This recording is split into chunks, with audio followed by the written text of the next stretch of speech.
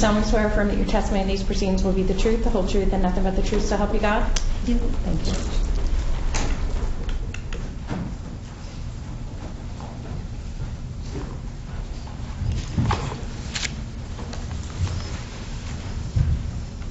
You may proceed. Thank you.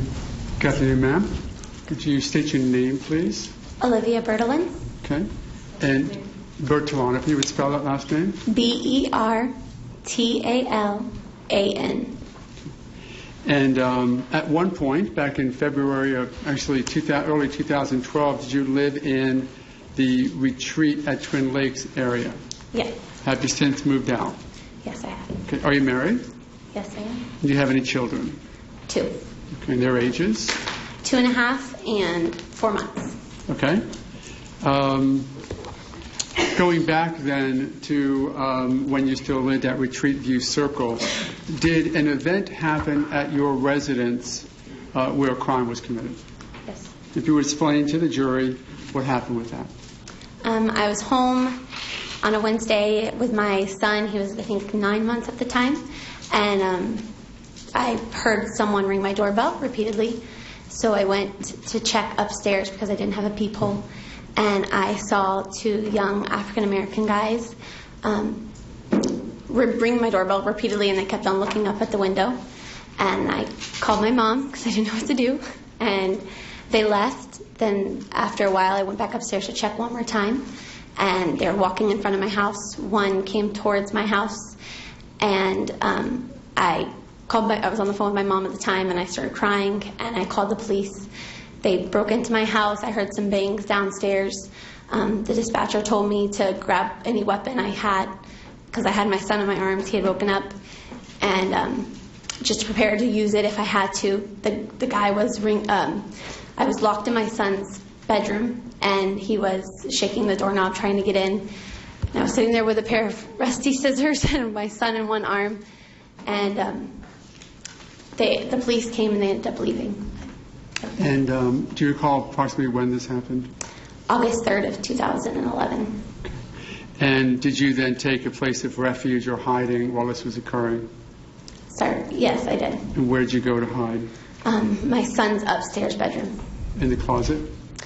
I wasn't in the closet. I was in the far corner because the closet was closer to the door. So she said to get away, as far away from the door as possible. And did you have your son with you during that time? Yes, I did.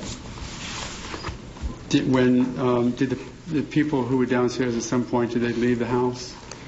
Yeah, once. I guess they escaped before the cops got there. And did they take any items with them? Yes, they did. What did they take? My camera, our laptop. They tried to get our TV. It was unhooked, but he had it hooked up to our computer, so they couldn't get it off. I think there was something else, but I can't remember what it was, but definitely our camera and my laptop. And at some point, then one of those people, or at least one of those people, were arrested and found and arrested and charged with that crime? Yes. And do you know what happened? Do you know the person's name? His name is Emmanuel Burgess. And is that the reason why you moved from that area? Yes. Nothing further. Just very good. Thanks.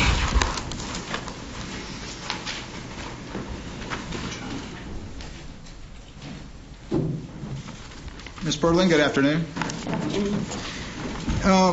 You had some contact with George Zimmerman after that event, did you not? I did. Okay, and direct, outside the scope of direct. Judge, it's the basis of her testimony, I believe. I would have to definitely proffer at the bench. Well, we can't proffer to the bench. Ladies and gentlemen, if you'll please put your notepads face down on the chair, call the deputy judge out of the courtroom.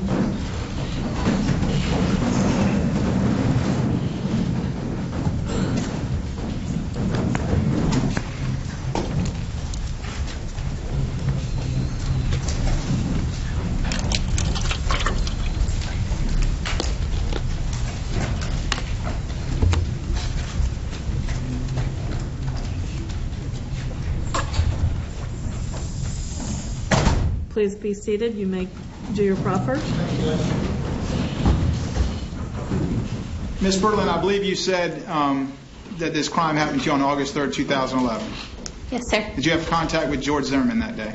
I did. Okay, when I say George Zimmerman, I'm referring to the gentleman seated at the end of the table to my left. Yes, Correct? Sir. Yes, sir. All right. He came to your house, Yes.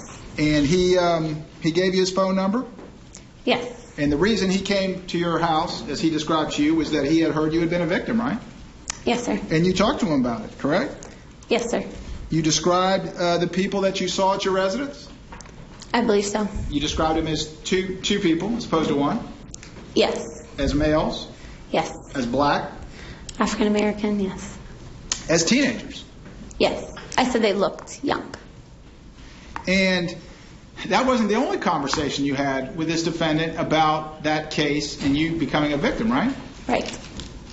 Is it correct to say that you and he talked about this approximately 20 times after that? Probably around there. I'm sorry? Probably around that amount. And you discussed with him the fact that the person had not yet been caught? I'm sure I did. I spoke to several people about it. And the person wasn't caught until after you moved out of the retreat at Twin Lakes, right? He was arrested in December. Then he was released because he was a minor, and he was arrested again after we moved out. After you moved out? I believe so. We got a letter after we moved out. I'm not sure the exact date of his arrest. And another thing that you and George Zimmerman discussed was where you believed or he believed that particular suspect lived, right? I'm sure we discussed that. And you discussed that he lived near the back entrance of the retreat at Twin Lakes? Yes.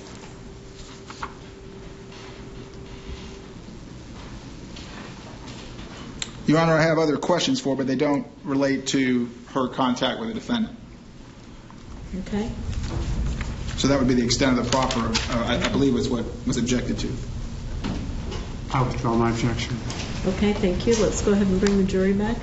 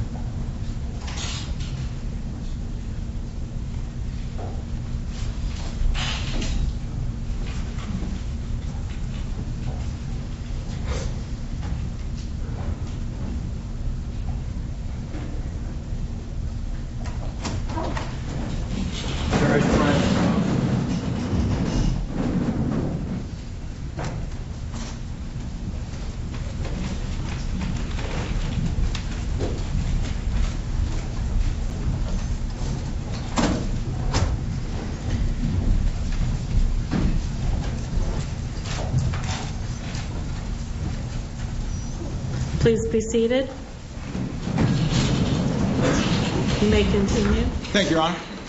Ms. Bertalan, I believe you said this incident happened to you on August 3rd, 2011.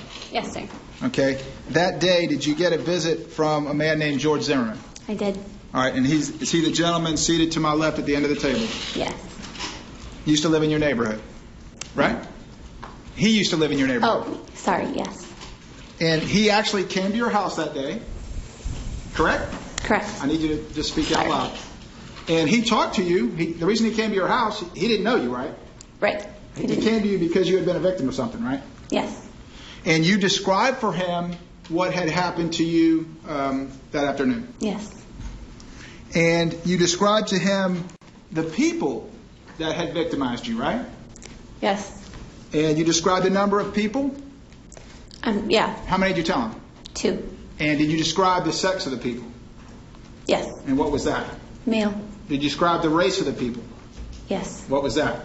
African American. Did you describe the age of the people? I didn't know the age for sure, but I'm sure I told him I assumed they were late teens. They looked that age. And after that, you and he continued to talk about that very case, right? Mm-hmm. Yes? Yes. Okay, approximately 20 times. Is that fair? Yeah. And you and he discussed that the person or persons involved had not been caught, right? Right. And you discussed that it was your belief, and I say your collectively, you and him, that that person responsible, or one of the people, actually lived in the retreat at Twin Lakes, right? It was confirmed by the police. That they lived inside. Yes. And you discussed that with the defendant. And other neighbors. And you discussed that that person lived in retreat at Twin Lakes near the back gate, right? Yes. And then it's your understanding that at some point that person was arrested? Yes. And released prior to February of 2012. Correct. You have you watched the proceedings in this trial? Briefly. What parts did you watch? I believe I saw his uncle testify. Who else? I don't know any by names. I haven't watched very much. Have you tweeted about this case? Not since. No, I have not. Not since what? Maybe last year when it first happened. You haven't tweeted about this trial I don't believe so. this week? I don't believe so. You do have a Twitter account, correct? Yes. And you follow. You actually follow Mr. O'Mara, do you not? Yes. And you follow an account or a site called Zimmerman Legal Case, right? I do. And you have been on Nancy Grace Yes. in regards to this case. Over a year ago, yes. I have just a moment, Your Honor.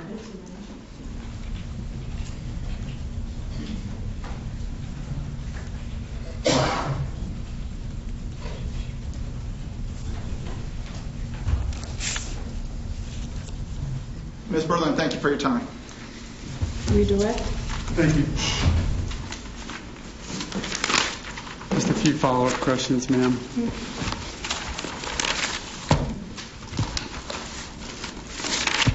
When Mr. Zimmerman came to you to talk to you about having been victimized by a home invasion, did you consider that strange? No. Were you appreciative of his efforts to help you out? Very. Tell me about that.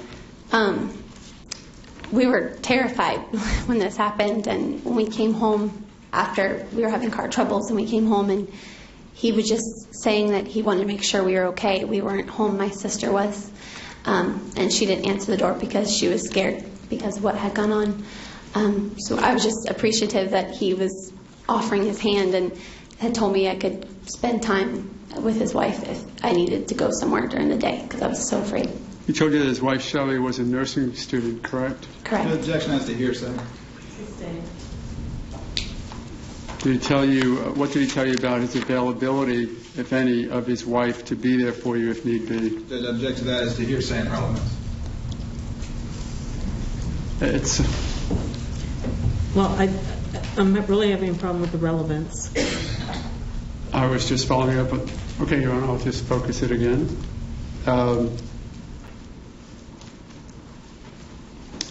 Were you aware that Ms. Zimmerman was there for you as well, if need be? Yes, sir. Did you then at some point, shortly thereafter, go to the homeowners association and discuss the issue of the home invasion? I don't believe I went. My husband did. And then, in addition to your conversation with George Zimmerman, did you talk to other people about what happened to you? Yes. Who's that? A couple of my neighbors, a neighbor named Pete, another neighbor, Chris. Was this home invasion then something of a point of conversation because of the trauma that you had with it? Yes. Matter of fact, did Mr. Zimmerman, after the homeowners association that started Neighborhood Watch, did he bring to you a lock to help you with the sliding glass door? Yes, he did. Did you consider that weird or unusual or strange? No, I was very appreciative. Were you made aware that there was a issue with problems with the sliding glass doors in your neighborhood? I don't believe so. Was it actually how they got in the house, with sliding glass door, or no? Yes. So they actually came in through the back sliding glass door? Mm-hmm. Did this lock then help secure that problem? Yes, it sits behind it, and it locks it tight so they can't pull it open. And before you moved out, you even had, didn't you get a dog to help? Yes, we did. Was that part of trying to just stay more secure in a neighborhood where you've been burglarized or invaded? Yes, the cops told us to get a dog. You know the person who was arrested was Emmanuel Burgess, you said? Yes. And that he was released? Yes. Did you know that he was rearrested on February 6th of 2012? I didn't know when. I got a letter after we moved out, so I didn't know exactly when he was arrested.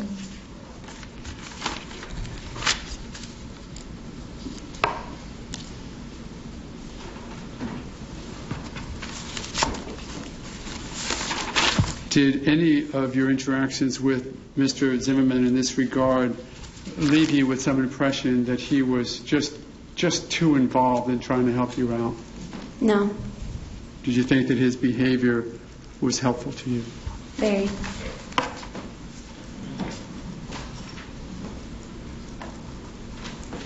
Still have the dog? Yes. Thanks very much. Nothing further. Thank you. May Ms. Bertalan be excused? She may. Yes, sir. Thank you very much. You're excused. Please call your next witness.